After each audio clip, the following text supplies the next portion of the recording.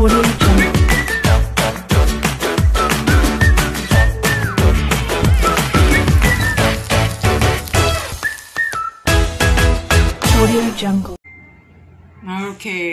so I had to come up with something.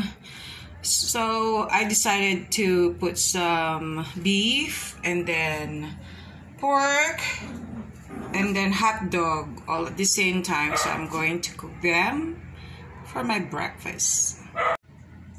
As you can see, I had to put some food coloring and then this frozen pineapple, okay, and of course this beef is frozen, so the white one, they're actually ice because it's frozen, but it's gonna thaw by itself. Ayun. So nagkagutay-gutay na yung ano because a while ago they were frozen, but now they're all separated from each other. And then I had to put some corn as well. So instead of eating some rice, I'd rather have some corn for breakfast. Yeah. Of course, I need to cover it so it will be cooked beautifully and carefully. Yes. Ayun, ox na ang aking hot dog, bacon and steak, beef steak, and of course with corn. That's for breakfast. Ingay ng aso ko. Now look what I got. So I have hot dogs, beef, ayun, beef steak, and of course bacon. The bacon is good for samgyeopsal, and of course the bacon I had to put some pineapple, parang maging ham, parang ganun, ham and then pineapple. It's a great combination, and of course my favorite, corn. So let's eat.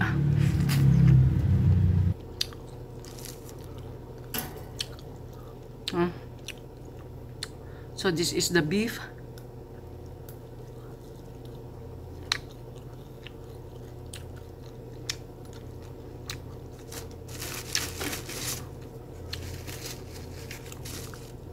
And of course it's nice to eat with the corn. Instead of eating some rice, I decided to cook with the corn instead. I just ate the pineapple. This is the ham. Actually, it's bacon.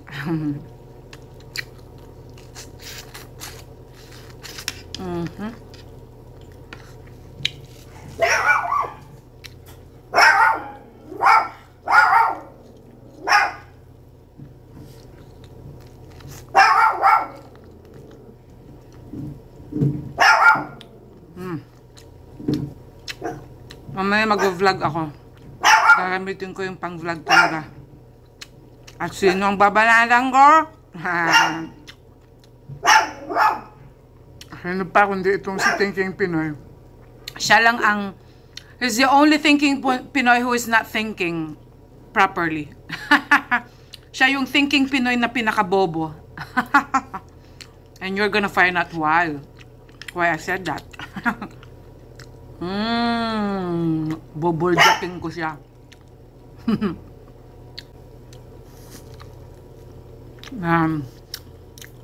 So maliban kay Maharlika yon, si Thinking Pinoy naman who is not thinking, siya naman ang iboboljak ko. Siya ang susunod. Puro sila mga bobo, mga tanga. Ngayon ako guys, kayo ang nagturo sa akin para mahalin si Tatay Digong, tapos ngayon you are trying to convince me na disregard siya. O kaya para hindi siya mahalin. Ano kayo? Mga gago? Kasi hindi nyo kasi naiintindihan.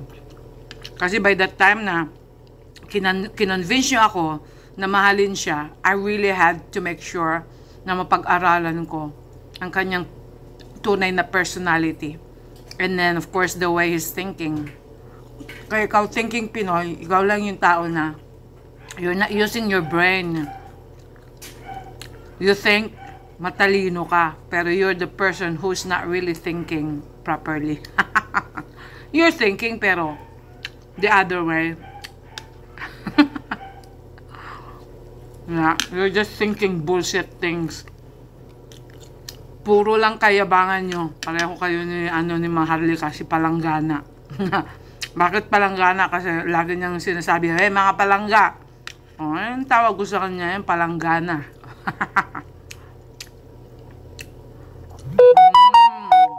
Kaya sabihin ba naman nakawawa daw si Tatay Digong, kaya gumagawa-gawa na lang daw ng ng istorya para daw masira daw si BBM. You will never feel sorry to Tatay Digong because he knows exactly what he's doing, okay? He knows what he's talking about, he knows what he's doing, he knows definitely about his acts and about his way of thinking. Kaya yung totoong thinking, hindi itong si thinking Pinoy na talagang napakabobo. Napakasanga.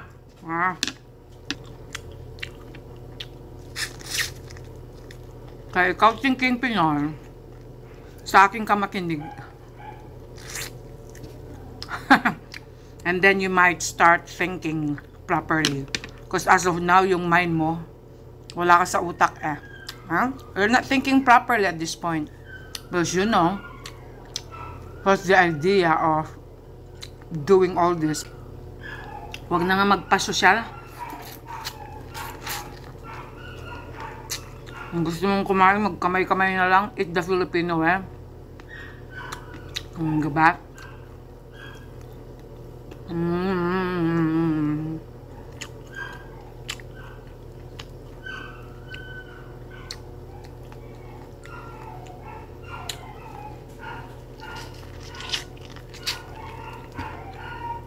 Kayo mo nagsasabi na pag panalo na daw si BBM, well, that's what you think. Nakaplano na mawawala na siya sa eksena. Antayin nyo na lang. Papanig ba doon si Sara Duterte kung alam niya na hindi mananahimik later on si BBM? Of course not. Pumupunta lang because of the fact that BBM ang hot ngayon. So, dahil yun din ang gusto ng mga tao, so pagbibigyan ng mga tao, di ba? Natural, sila yung botante eh. So, pagbibigyan niyo yung mga nag-ask na BBM Sara. But later on, pag na-disqualify itong si Bongbong Marcos, babalik din siya sa ama, babalik din siya kay Bongo. Diba? What is family for? Tama si Bongo. Politics is so dirty. You would do everything. Diba? Diba ganun yun? Hindi yung porke sinabi na yun na walang ibang magiging presidente later kundi ni Marcos din. Yak. Isang Marcos, you know. Well, we're talking about the dead Marcos. Yeah. Kung meron pang isang ganon mismo, exactly the same ganon, yeah, of course. Yun ang ibig sabihin ni Tatay Digong. He didn't say na si BBM mismo ang papalit. He didn't say na siya mismo ang dapat ipalit. You know, it takes one Marcos, you know, to be able to make the Philippines successful, o diba? It takes one Marcos. Nag-iisa lang ang Marcos na tinutukoy niya.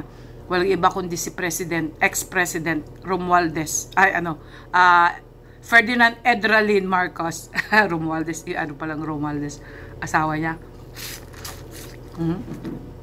And not even Imelda Marcos. Diba? And he's right. He's so weak. Otherwise, I could have been the one pushing him. But I never did. Did I say, hey, BBM tayo ha? No. I was just saying, I'm not against BBM, but as far as I'm concerned, in terms of a leader, I would not choose him, ever.